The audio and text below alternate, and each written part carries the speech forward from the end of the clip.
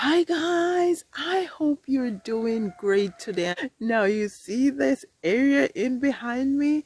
That's our driveway.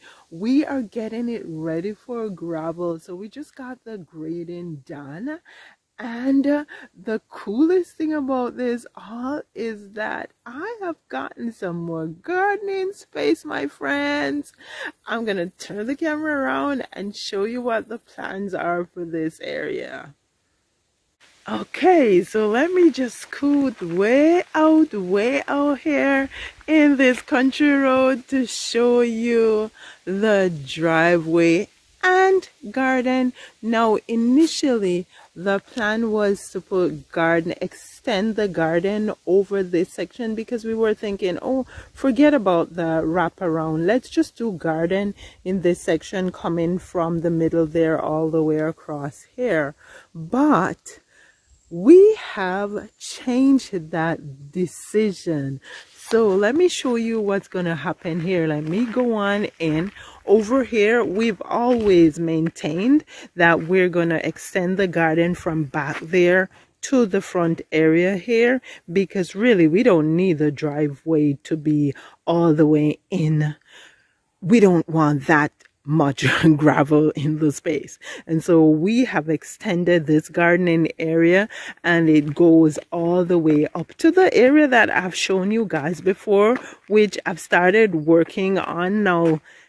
There's nothing much here to see because it's in progress. Next summer it's gonna look good, guys. So that area is looking a little better because I've gotten in a few more plants. I've gotten in some marigolds, and there is oriental onions in the front and hostas. And when those oriental onions start blooming, it's gonna be so pretty because they're gonna be fluffy big pink balls to go along with all those pink echinacea in the back.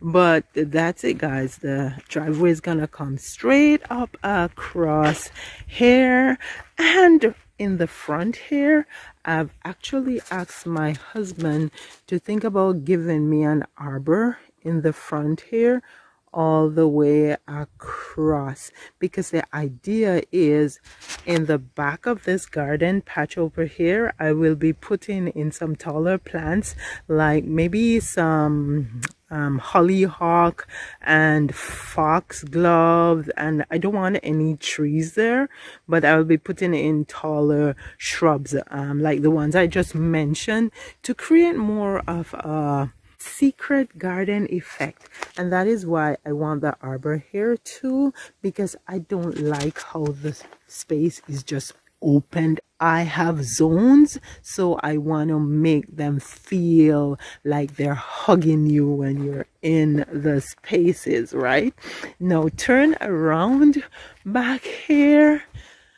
We're now gonna have a wraparound of sorts. So what we're gonna do is pull the planter in the middle here down a little bit more, and then I'm gonna remove, I've agreed with my husband to remove all the rocks and the flowers that are the plants that are around the planter, and just leave the planter by itself in the middle here. And then instead of having the garden over here, I'm going to be getting some more space. Initially over here was supposed to be a pad, a parking pad, and there will be a parking pad, but it will be pushed forward a little bit. So now my garden is gonna extend from where it stops there, and it's gonna go all the way across and meet with that garden bed that's just in front of my studio, my design and sewing studio. And I have lots of antique stuff in there too, guys, a lot of handcrafted stuff. Check it out online. It's ValerineVernon.com, my name.com, and you can go from there to my Etsy shop, to my Facebook, my Instagram. basically that's what it's gonna be, guys. So I am so looking forward to this garden expansion, because over there I have a swing and I have planted flowers in front of it. I'm making a pathway here which will put gravel on to extend it all the way back, and then it will empty out here on the gravel wrap around. Thank you guys so much for supporting the channel, for subscribing, liking, sharing, and commenting. By the way, if you're watching this video and you have not subscribed, go ahead and hit that subscription button. You guys take care now, and I'll see you in the next video.